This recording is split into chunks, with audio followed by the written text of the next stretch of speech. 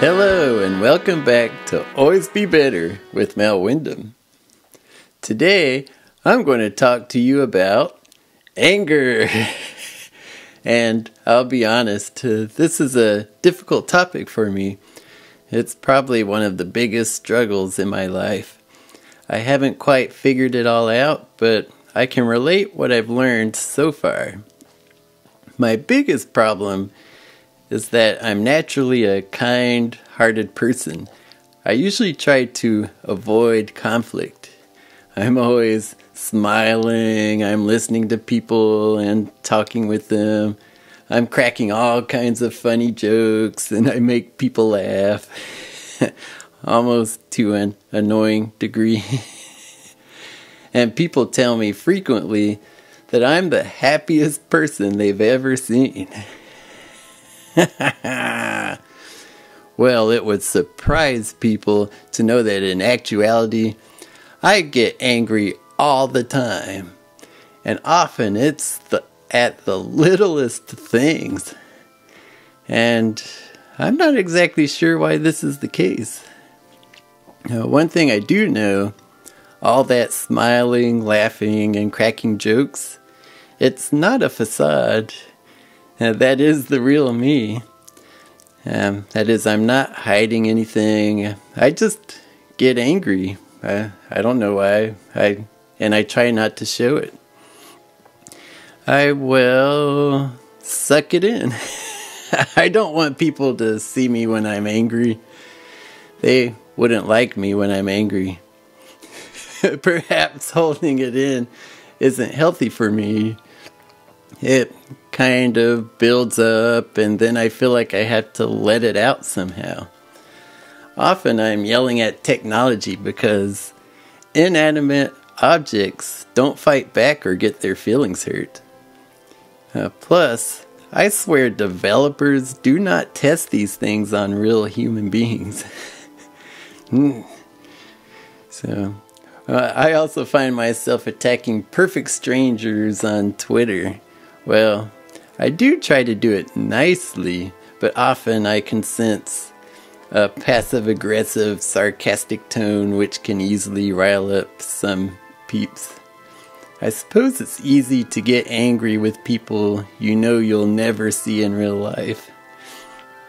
But some things really get on my nerves. Arrogance, bullying, lying, scamming, greed, putting down specific groups of people, and so on. And wouldn't you know it, we have a lot of this bad stuff going on in the world right now. So, there is plenty to keep me angry these days, as long as I let it. So, well, a few times, as I can count on my two hands, I've had really big blow-ups. And it really surprises people because I'm really terrible at showing escalation. One minute I'm happy, and the next I'm screaming at the top of my lungs. Several people at work know that I can take them to the dumpster. Yeah, you can ask them about that one. Well, in most of these instances, the people I scream at forgive me because of the good relationships we have built, though I may have lost a friend or two in other situations.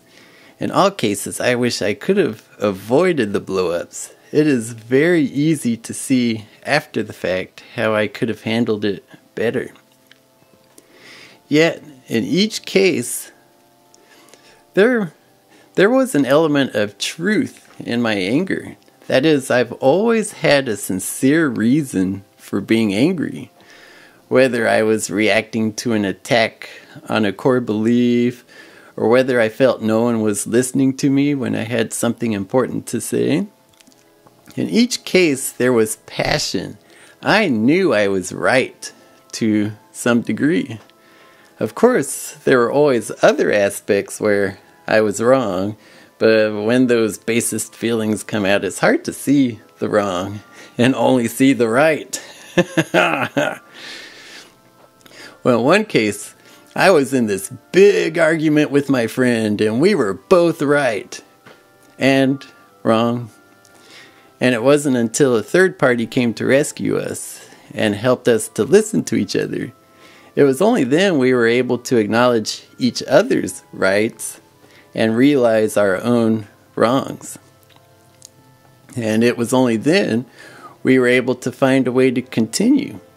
And the solutions really weren't that difficult.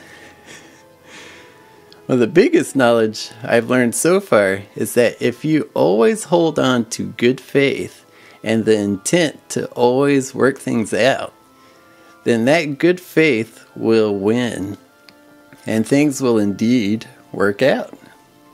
After a big blowout, two friends can actually become stronger. And what else have I learned? It's okay to have the passions. It's okay to get angry, but then it's how you handle that anger and passion that determines the success of what happens next. It's wrong to hold it all in and do nothing. Passive-aggressive behavior is non-productive and can lead to blow-ups. The best way to handle anger, I think, is to do something about it. Channel the anger into positive actions. Find a way to talk to that person. Find a way to improve the situation. Or find a way to get out of a bad situation. Sometimes you just have to leave.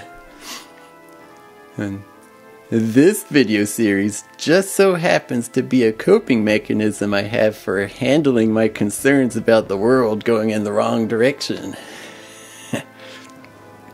And on the most part, I think it's helping to diffuse much of my anger. Hopefully by the time we get to discussing the difficult topics, I'll have my anger in check. So give it a thought. How are you coping with your own anger? Could you do better? Do you have any tricks to help diffuse it or channel it into better solutions? Well, next week, we'll return to the 7 habits. We'll learn about win-win, win-lose, and other terms you may have heard somewhere else before. Well, if you've enjoyed today's discussion, then make sure to like and subscribe. Thank you for watching, and remember, we can always be better!